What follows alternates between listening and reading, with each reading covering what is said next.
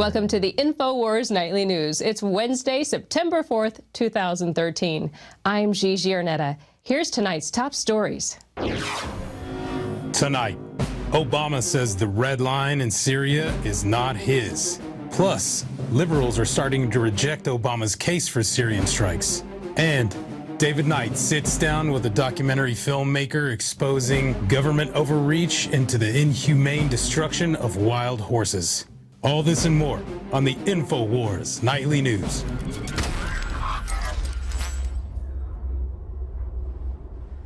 So Obama can't decide if it is his red line or not. We have communicated in no uncertain terms with every player in the region that that's a red line for us. I didn't set a red line. The world set a red line. So it's not his red line, it's the world's red line. In Sweden, Obama laid out his rationale for wanting to attack Syria on the same day a Senate committee will vote on a proposed resolution authorizing limited U.S. military strikes. He also insisted he had the authority to order attacks, expected to be cruise missile strikes on Syrian military command targets, even if Congress rejects his request for authorization. And the liberals don't believe Obama or Kerry. They're completely against this strike. President Obama's liberal activist base is adamantly opposed to military strikes in Syria. According to a new survey, the Progressive Change Campaign Committee, known as PCCC, released Wednesday, they say that more than 57,000 of its activists weighed in, and 73% of them oppose the U.S. taking action in Syria. So the liberals, they don't believe Obama and Kerry. They think they're lying. And they're not alone, because so does Putin. Vladimir Putin thinks he's lying, and he said today, they are lying, of course, in an ugly way. I watched the debates in Congress. A congressman asks Mr. Kerry, is al-Qaeda there? He says, no, we are telling you responsibly that they are not. They, the U.S., know this, that al-Nusra, a branch of al-Qaeda, is currently fighting in Syria. It was very unpleasant and surprising for me. We talked to them and assume they are decent people. But he is lying, and he knows he's lying.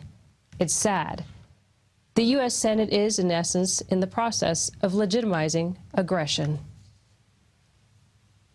And also from Russia, they say that the chemical weapons are actually made by rebels. In a new breaking report released by the Russian Foreign Ministry, it has now been announced that the March 19th chemical weapons responsible for the attacks in Syria and blamed on Assad's government are linked up to rebel-made weaponry. The report from Russia's RT reads, probes from Khan al-Assal show chemicals used in March 19th's attack did not belong to standard Syrian army ammunition, and that the shell carrying the substance was similar to those made by a rebel fighter group, the Russian Foreign Ministry stated. The report goes on to mention that the way is being paved for military action. And yesterday, a high-level source confirmed that nuclear warheads were being transported.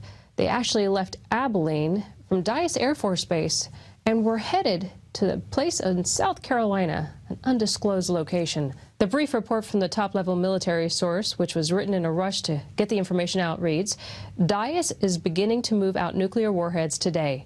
I got a tap from Dermo earlier.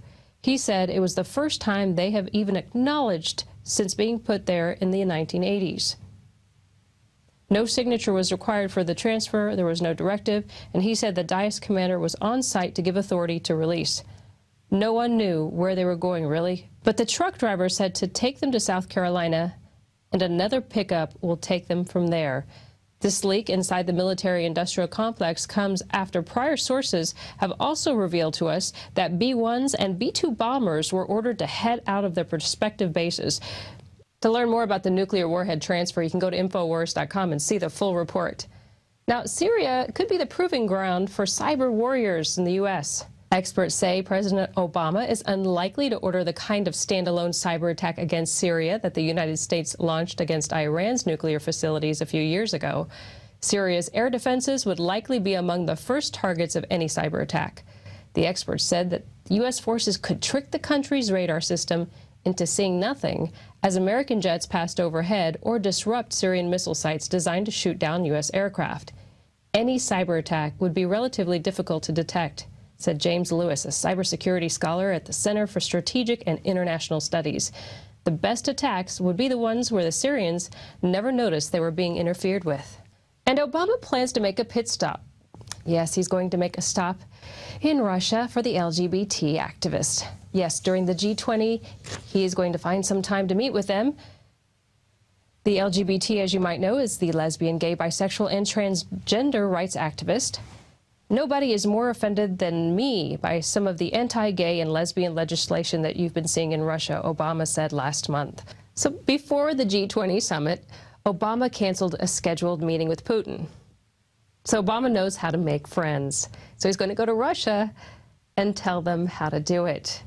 We are on the edge of World War III. Is this really an important stop, Mr. President? Now you can watch Alex Jones live at Infowars.com/show. You'll find links to all of our content there and a free 15-day trial for Prison Planet TV. You can also browse the network, the InfoWars Nightly News, and over 60 movies and documentaries all together in one place. You can watch the Alex Jones radio show live as it happened. So check it out, Infowars.com/show.